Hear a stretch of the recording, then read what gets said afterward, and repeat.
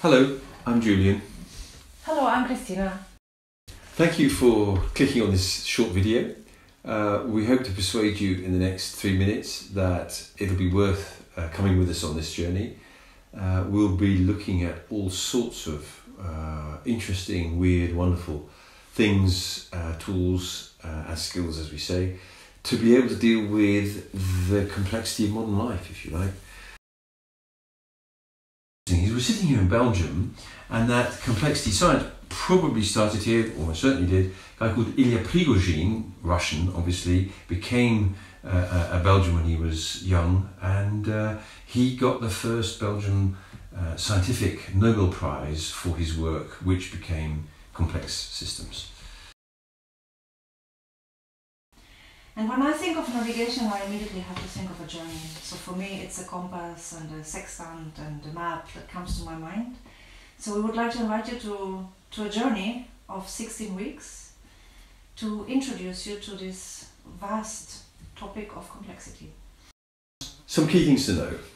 The videos will be about 15 minutes long, and they haven't been made yet. We will be making them on the basis of the input that we get. But then there will be also exercises, embodied exercises. So the idea is to really give you the opportunity to try it out and see what you can do with this, what you just learned. And then in between you will have the chance to meet in a so-called reversed classroom, where you can reflect and talk about what you have learned and how you have been using it in your own context and in your own practice. And we're just people who, over the past 20 years, have been doing more and more of this, working with complex systems. And it's basically a collection of tools, skills, perspectives, and thinking that has been put together over the years. We're not giving theoretical background because of our own theoretical background, but because what we are applying has some framework that we would like to share with you.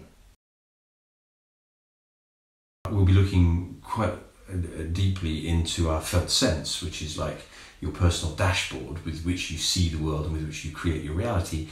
And that's really key, that we can help you to get enough stuff into that dashboard to be able to navigate. And navigating easily has to be a good thing from the point of view of finding your way through whatever it is you found yourself in. Which can be unpredictable and can be difficult. So this may not all be easy, but hopefully we can find ways of making it easy. Attractors as a subject is very important within complexity, and attractors is a mathematical idea, and within the world that we have to navigate, attractors are important things to be able to deploy and recognize. So one of the principles that we'll be using is that any system can only move along its resonant pathway.